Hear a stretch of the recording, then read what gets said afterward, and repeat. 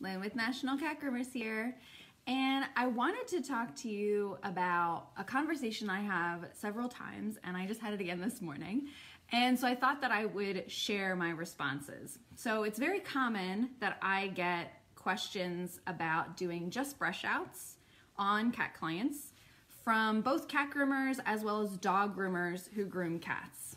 So usually the conversation starts out with, "Hey girl, what DeMatting spray do you use?" And I say, "I don't use any. I demat in the dryer." And they go, "Oh, well, I mean during brush outs. Like my clients just want me to do nails and a brush out on their cat." And I just say, "I don't offer that." And then we just stare at each other.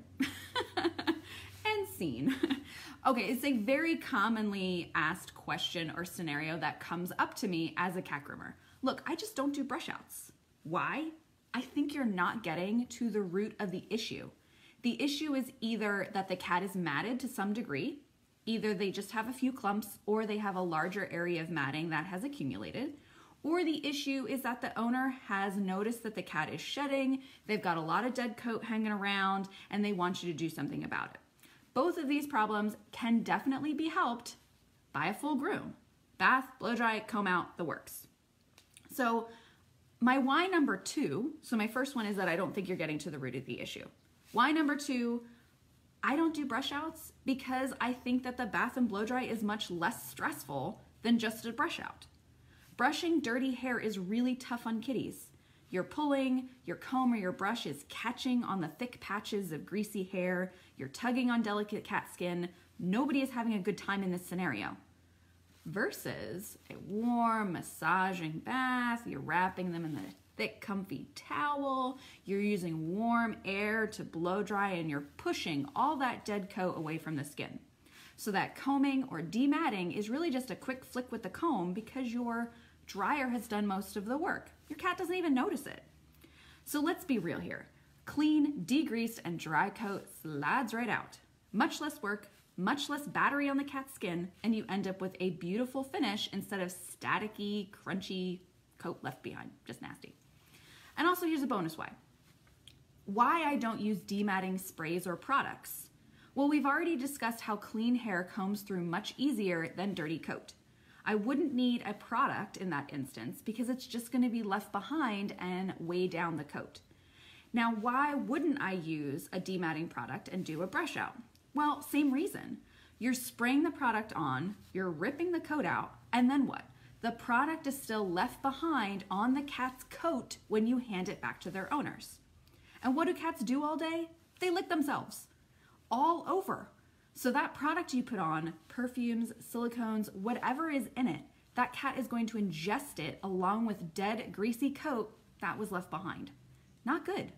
And I highly doubt any dematting spray on the market says on the bottle that it's appropriate for cats to eat.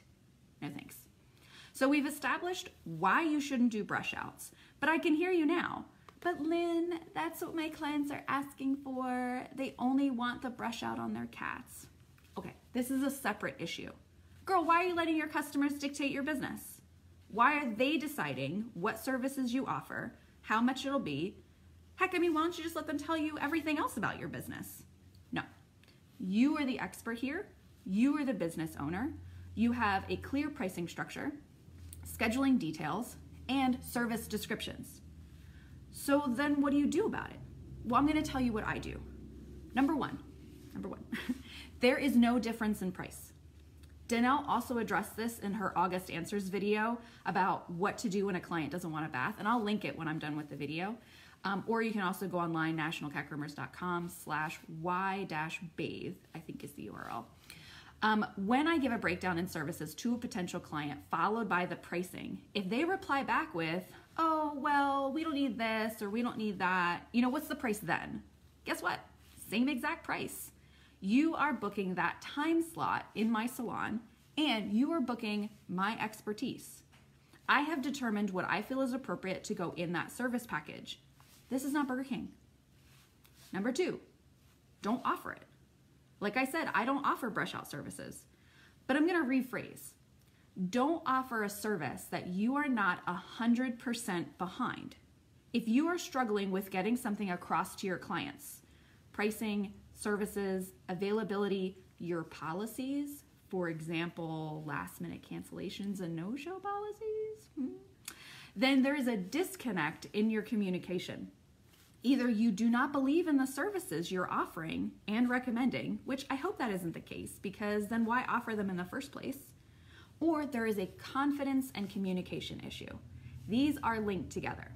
We have to work on you being able to effectively communicate why your business operates the way it does, why you groom the way you groom. And really, the client, I want to go back because I have this in my notes and I want to make sure I have it. There we go.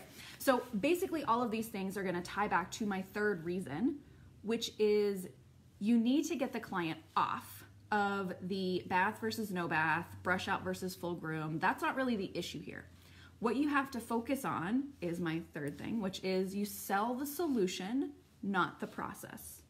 I need to talk about benefits and solving their problems compared to exactly how I'm going to do it.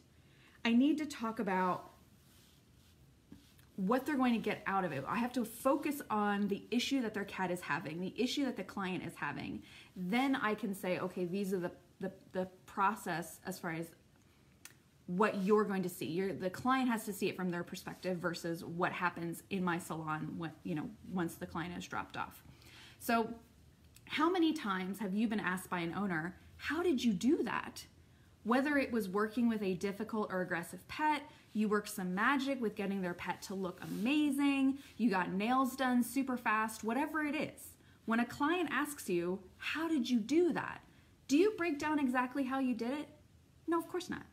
And the client isn't really asking you to. You are the expert here. It took you X number of years to learn how to do this, X amount of training and practice to be able to wave that magic wand in the eyes of your clients. So you need to focus on the problems and that you and your services are the solution. Matted, we got you. Shedding, don't worry about it. Sharp nails, I'm on it. Figure out what their problem is, acknowledge their worries and issues, and then follow up with, we can definitely take care of that for you. So here's one of my little spiels. Wow, it sounds like Fluffy is shedding a lot. I have the perfect package for her, our de-shedding package. This will gently get out all that excess dead coat without her losing any length.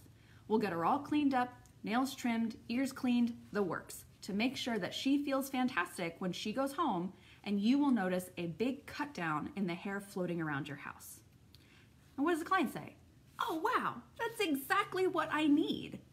And then I go, great. My next available appointment is blah, blah, blah. Here's there a certain day of the week you like, blah, blah, blah. I talk about my scheduling at that point. Then I follow it up with pricing. But at this point, they're already on board and they're ready to book an appointment. Bada bing, bada boom. Now remember, this only works if you can A, deliver on your promise, which that means you gotta have the skills to back it up. If you don't have the skills to back it up, then there are tons and tons of resources at the National Cat Groomers so that we can whip you into a cat grooming ninja. But B, you also have to be confident in how you present this information. Don't argue, don't overcomplicate it. Keep it to the point and make sure it addresses the client's concerns. We are still in the service industry, so I always try to be professional and friendly while holding my ground on what my business does and doesn't offer. And you know what? If it's not my client's cup of tea, that's okay. If I have done my market research, put together appropriate packages for my target market, and I've priced them accordingly, then there are plenty of clients out there that I am the right fit for. So that is my little spiel today. I hope you guys have a great afternoon grooming kitties, and I will talk to you later.